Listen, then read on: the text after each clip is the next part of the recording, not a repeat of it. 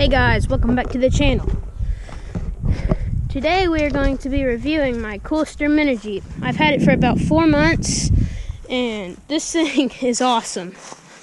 It's got a 125cc engine, chain drive to the back axle. Haven't had many problems with it. Put a winch on it and some extra lights. Haven't wired them up yet.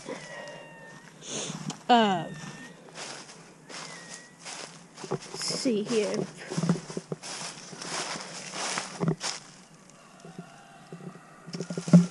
It's a nice little machine.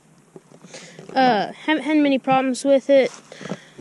Just make sure you check the bolts because they really like to rattle loose. I need to tighten up my gear shifter right here.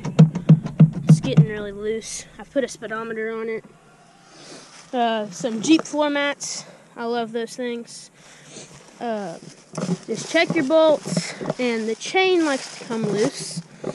Up under there, there's a way to tighten it right here.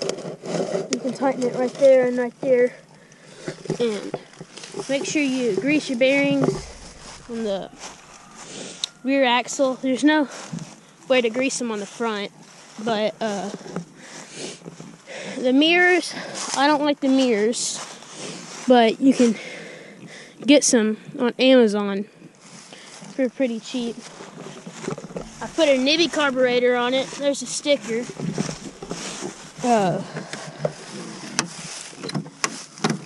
Racing carburetor. And the gas tank rubs when it vibrates against the starter mount up under there. That's one downfall, but otherwise, that's pretty much all the bad things about it. It's been really fun.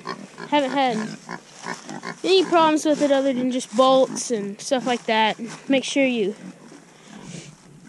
tighten all those up and change your oil pretty often. But besides that, this thing is awesome. Let's go ride it.